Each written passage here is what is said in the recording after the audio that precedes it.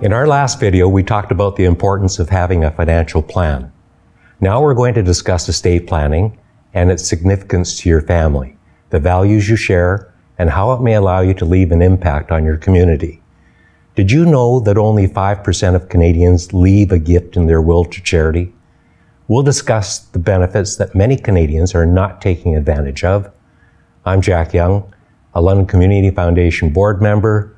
My wife Eleanor and I have a family fund at LCF that engages our adult daughters, and we will leave a lasting legacy that reflects what's important to us: healthcare, housing, medically fragile people, and many more. We're here again with Sue and Hugh, so let's talk about using marketable securities to make charitable gifts. Well, this is a really good way to manage your capital gains by making gifts with pre-tax dollars. If you were going to take a gain and take the money, you would pay tax at your income tax rate. If you gifted part of that capital gain to a charity, you don't pay any tax on the gain. So that's really good. Plus, you increase your donation tax credit with your gift of any gift. But with a gift of shares, you get a double whammy in tax advantage. And certainly, our investment advisor counseled us always to manage capital gains. Don't let them get too big, because both Tom and I were savers, so the tendency is just to leave the gains in there, but it's not a good idea.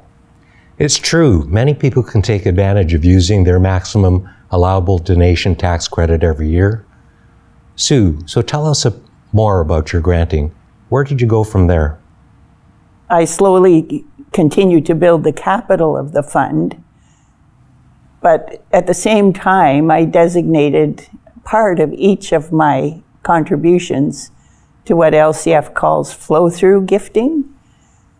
And that meant that I could just have LCF disperse more in a year than my fund could grant based on its capital.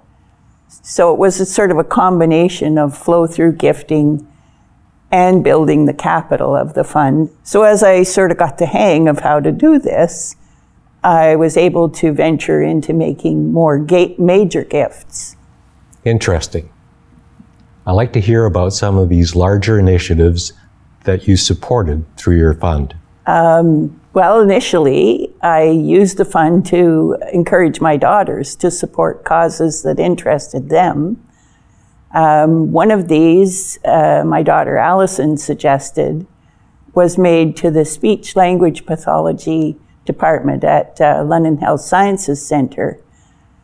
And they were instigating a program of using iPads for people who were unable to speak to help those people communicate.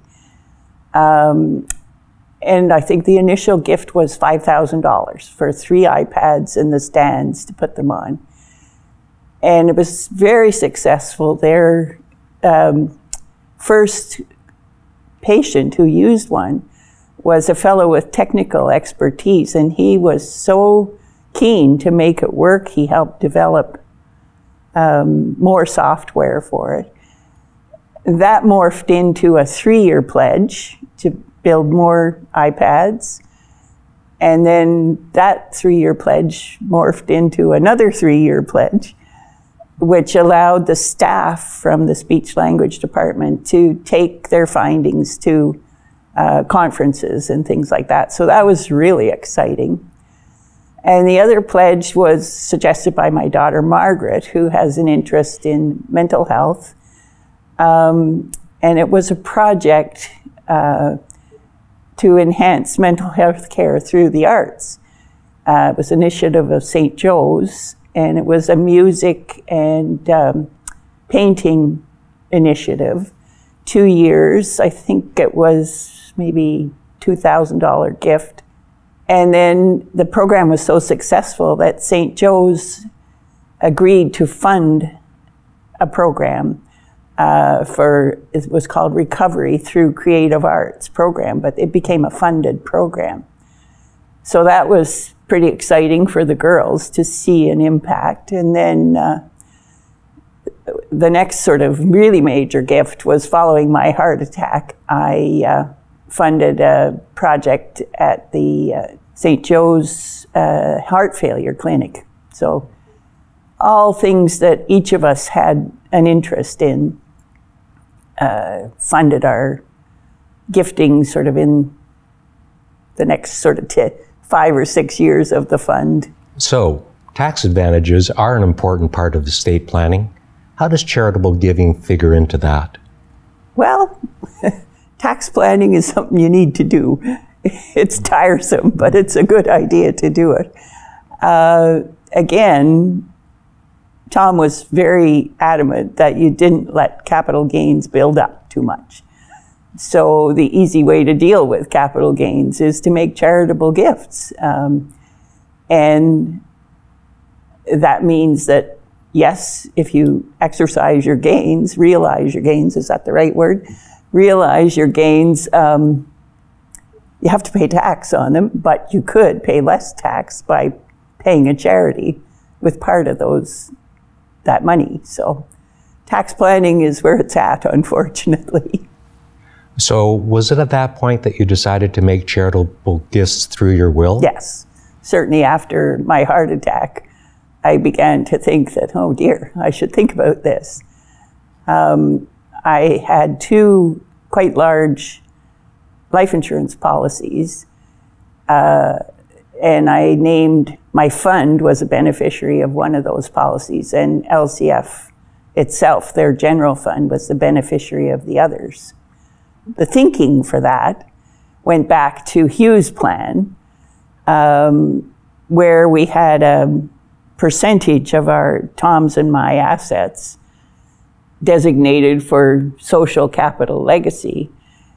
And I was slowly building the capital of my fund, but it wasn't anywhere near what the percentage we talked about was. The other benefit is that a life insurance, the proceeds from a life insurance policy are paid out immediately. So my fund wouldn't have to wait for the whole estate to be settled before that payment came out. It's complicated, life insurance, but it works. I imagine there was a big learning curve for all of this. Oh, yes. There was. Yeah, it was like 17 years of graduate studies in estate law and tax accounting, but wow. Hugh's document book was my Bible, my textbook. So you could have donated the policy, the paid up policy, and get a donation receipt for the cash value if you wanted to do that.